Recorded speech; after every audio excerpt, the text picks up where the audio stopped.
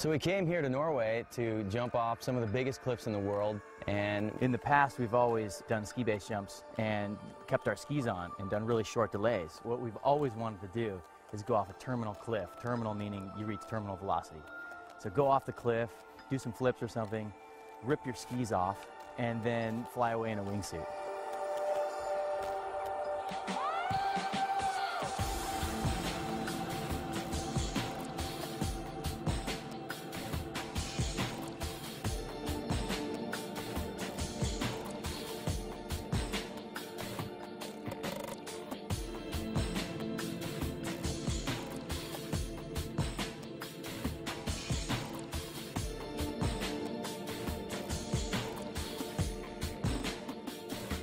What we were doing last winter was the wingsuit ski base kind of stunt.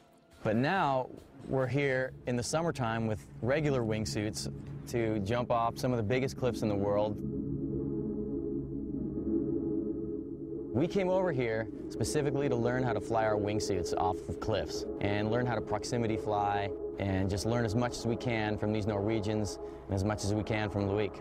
At the beginning of wingsuit base jumping, we were trying to get as far from the wall as possible, so basically clearing up the whole thing, and now it's getting boring, so we play around.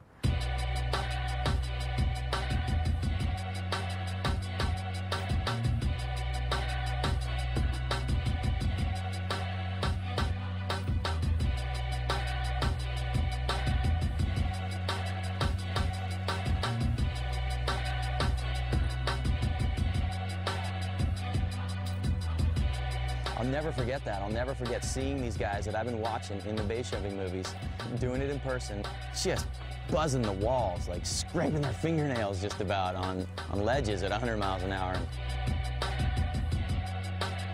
How close to the road do you think you'll get? But here, hopefully.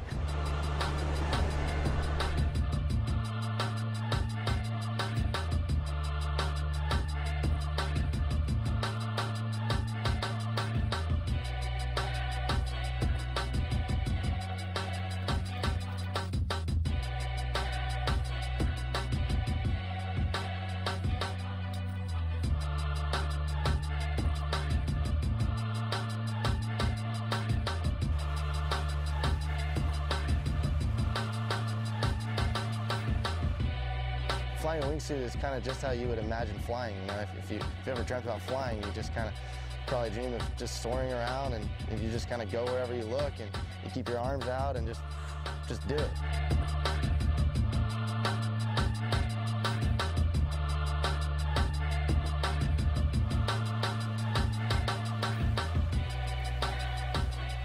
Probably one of the most impressive things on the trip was just seeing Espen fly that close to the ground, buzzing the road.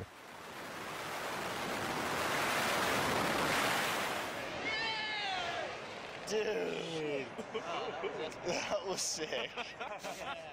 Holy shit! You know, any little stick or bush or, you know, rock protruding could have got him. But, you know, he knew right where he was going, and he'd scouted the line. He'd done it a few times before, so it was all good.